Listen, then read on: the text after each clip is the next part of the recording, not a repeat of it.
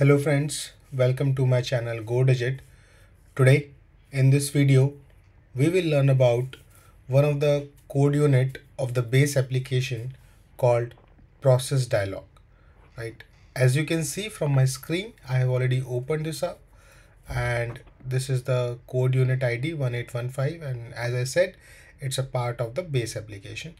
Okay, so what exactly behind this code unit is that Microsoft have given us certain functions which through which we can generate or we can use the progress bar functionality in our custom applications, right?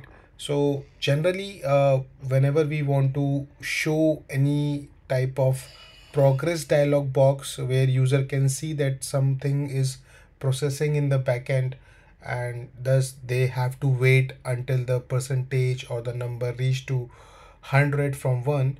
So during that point of time, we generate this progress bar using the of course this data type called dialog, right? And this dialog data type is still available with us, and through which we can utilize this progress, develop this progress bar functionality, right? But now Microsoft is giving us certain inbuilt functions which we can directly use in our custom applications, and thus we can build this progress functionality in just a seconds, right?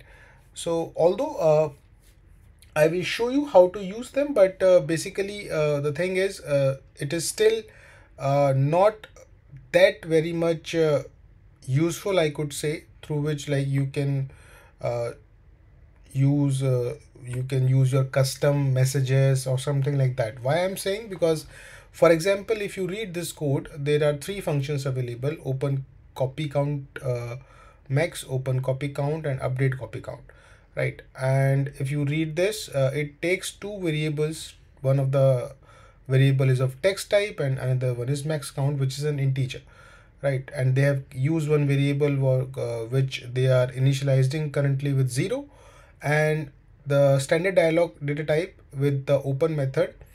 What they are doing, they are passing this label which says copying #1 #2 out of #3, right? So first of all, I like to inform you that maybe some of you don't know about it, but the thing is, initially during the Navision days or till the Business Central version 14, by which we have the RTC available, Windows client available. Okay, so at that point of time, other than the hash, we can use @ as well. And the difference is that when we use @ in the text labels, system show us the progress bar in the percentage, like 20% is completed, 30% is completed, 40%, 99%, something like that, right? But now this @ is gone with the Business Central web client, okay, versions from the 15. So you cannot use @, but yes, hash is still available. And the biggest limitation I could say is this, for example, this word called copying, right? This copying is a part of the standard base object, so thus you cannot remove this, right? And certain times when you want to build your applications, you don't want the copying thing like that, right? So that's why I'm saying, but of course, let's try to use these functions in your custom application and see how we can utilize them. Okay, so this is my custom page, and I've already created some variables. So let's write some code here. Okay, so progress bar, and you can see three functions are coming up.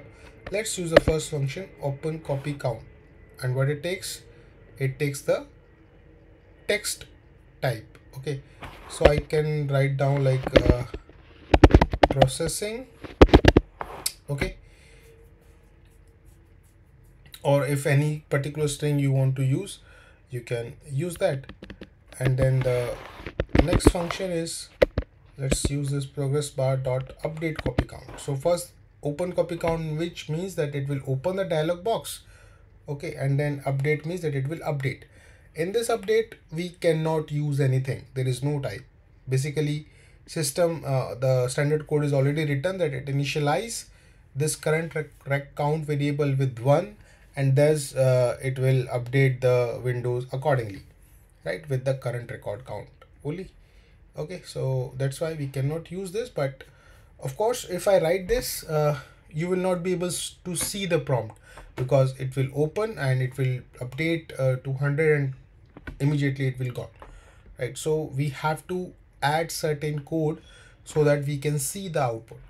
Okay, so that's why I have used this integer variable, and let's use a loop called for I is equal to 1 to 100, sorry,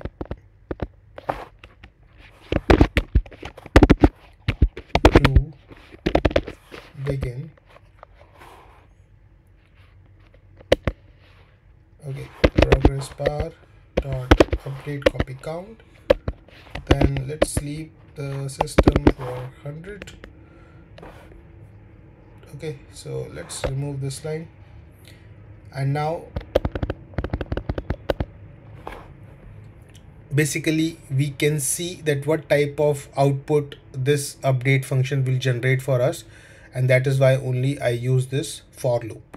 Okay, otherwise there is no point of using this line. Okay, let's create another action button through which we will see the use case of second function. Okay, command C, and let me paste.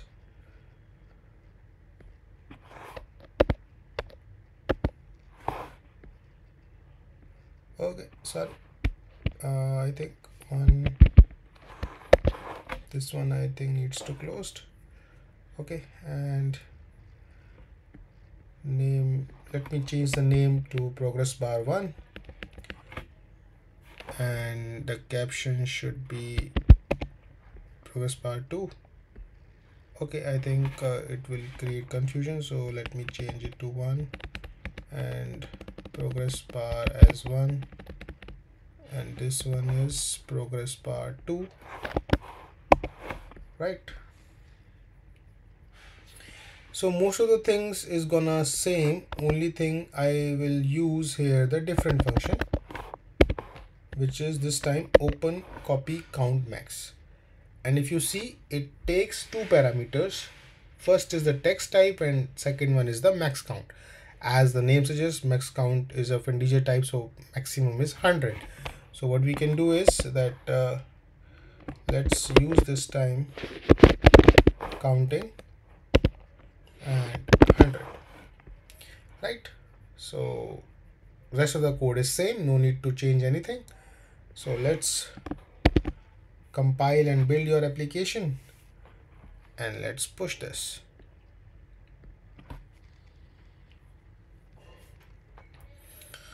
Okay, so with these two functions which are a part of the standard application, we will see that how each function gives us a different type of output.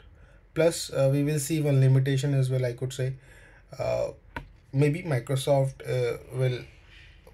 will hone this in the upcoming version, this code unit.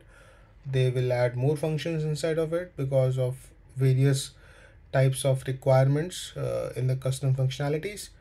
Okay, so let's click on the search button and type here test page, the name of my custom page. Click on it.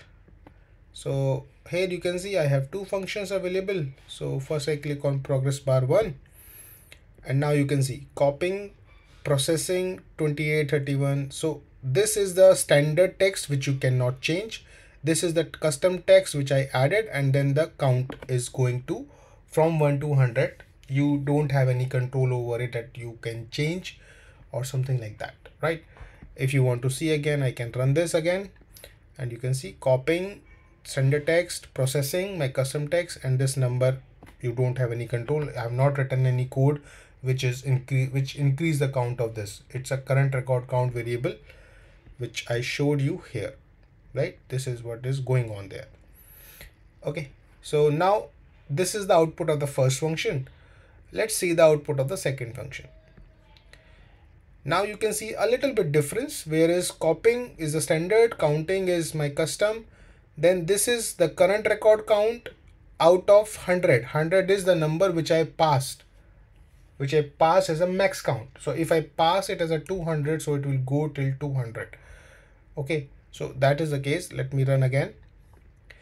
So basically we have a control over this text and over this number, that till when I want that current record count variable should go, right?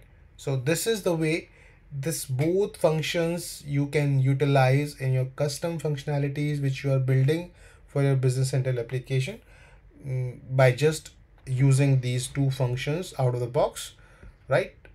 I have not written any sort of multiple code which you have to write by using the dialog data type.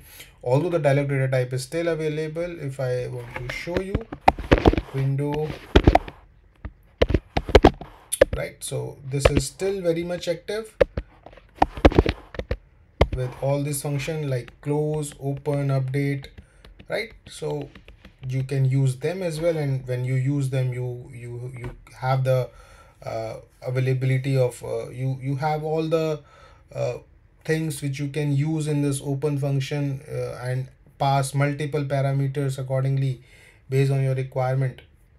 Okay, so that is the case, but of course if you don't want to show your customer multiple varieties of information in the dialog box, then I think this is very good way of utilizing the standard functions in your custom application and write minimal code to give the maximum, or to generate the maximum output, right? So with that note, I just want to close this today's video call, today's video, and in case you like it, please hit the like button and please subscribe to my channel. Thank you so much for watching this video.